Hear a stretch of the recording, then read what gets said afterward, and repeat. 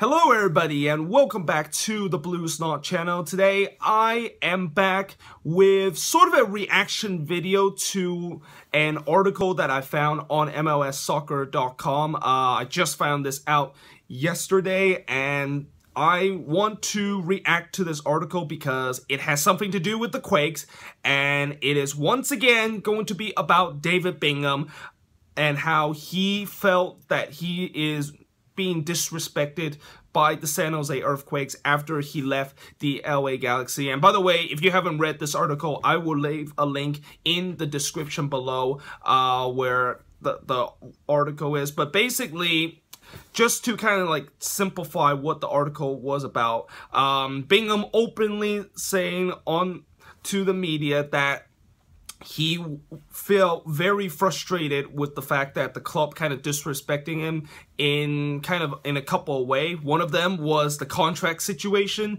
and how the club kind of intentionally run his contract down and didn't really kind of like renew his contract. But in all fairness, we kind of knew what kind of happened with that contract situation with Bingham, and more on that later on in this video. But the second thing that he felt disrespected from the club is that he was relegated to a backup goalkeeper in the middle of the season, even though he thought he was having a very good run and how the club was like in a very kind of good form. And this of course was part of right near the middle of the season, right leading up to the Cali Clasico. We made an absolute big change in our kind of staff with firing Dominic Kintner and getting Chris Leach in. And after Chris Leach was taking over, Tarbell basically is pretty much our starting goalkeeper, and you know, Bingham got relegated to the backup goalkeeper situation, and he wasn't happy about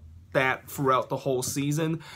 But after reading this article, you know, you would think that you kind of felt a little bit kind of sympathy toward Bingham with the way that the club disrespected him. But one of the things that I found very discouraging and kind of very disappointed about this article is that the way David Bingham decided to do it, the way that he decided to say it, because I feel like the way that he kind of described it felt very kind of disrespectful in a way and looked very unprofessional with the way he is. And he even made like a kind of claim that 6 other players on our team actually have sort of the same feelings toward the club and that they want to get out of the club as soon as possible.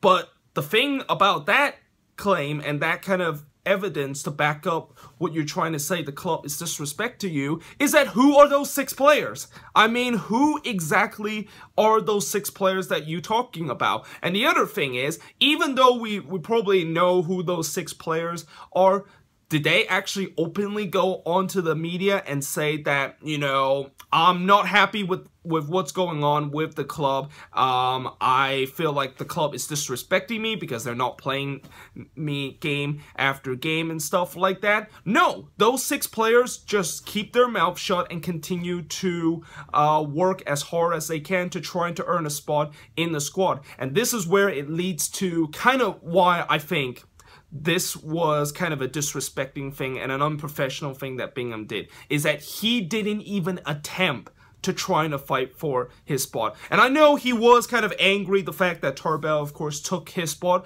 but you know that if you're a footballer, okay, you probably know that throughout your career, you always going to have at least one guy that is going to fight for your position.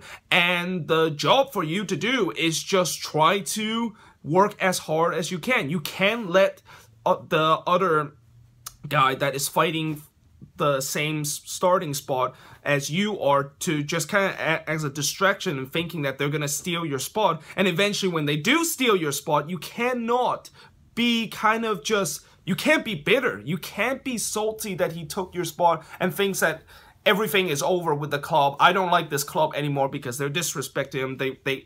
They of course in favor of this guy and instead of me. No, instead you should keep your head down, keep fighting for your spot. And you know, if he would have just done that, I think I will kind of show some sympathy toward him in terms of the way that he said the club is disrespecting him in terms of just not really kind of like putting him in the starting lineup, despite how hard he of course doing the training session, and obviously are better than the guy that beat him to that starting position.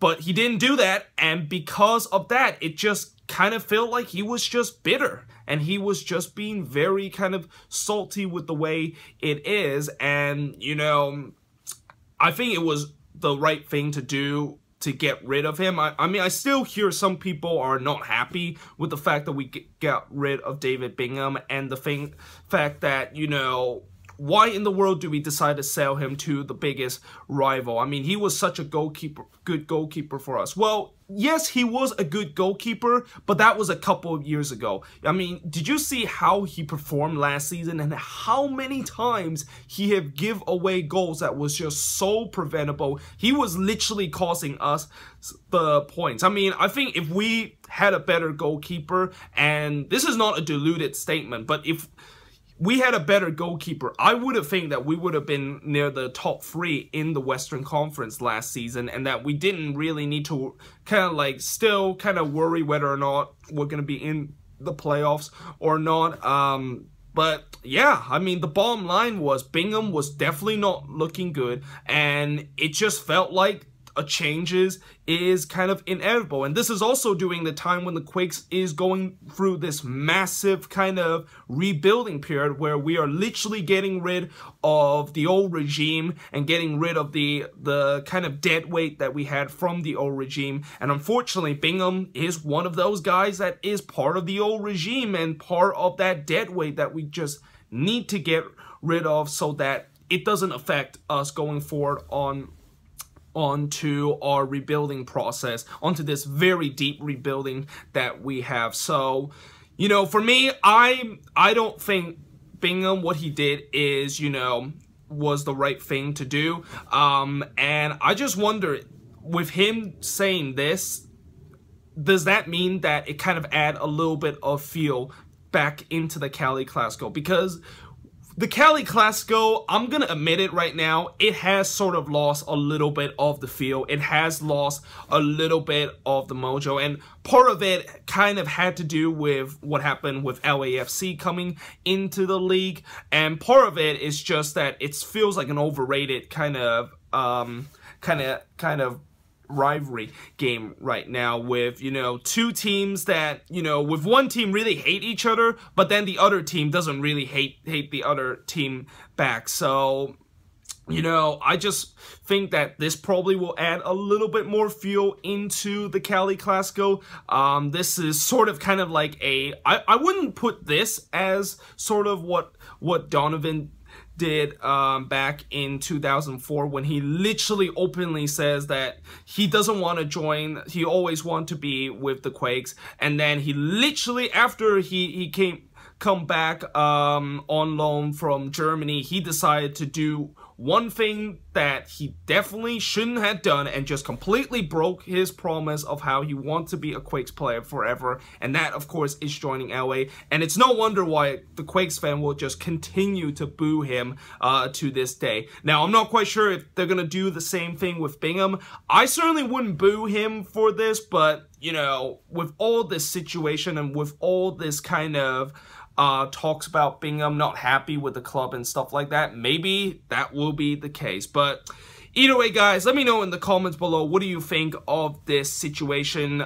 Do you think Bingham, in terms of his ego, did he go kind of over the board in terms of kind of saying that he felt disrespected and that he didn't really act in a very professional manner to trying to deal with this situation? So yeah, let me know in the comments below, what do you think of this? And also, guys, I cannot believe it, but we are actually now just 10 days away from opening day, which means that next week I will be doing probably the video that I've been wanting to do for a while, and that is the match preview, the Quakes match preview between the San Jose Earthquakes and the Minnesota United. And I will also be doing the the season prediction in terms of predicting where each team will finish in the standings, and also do the match week #1 preview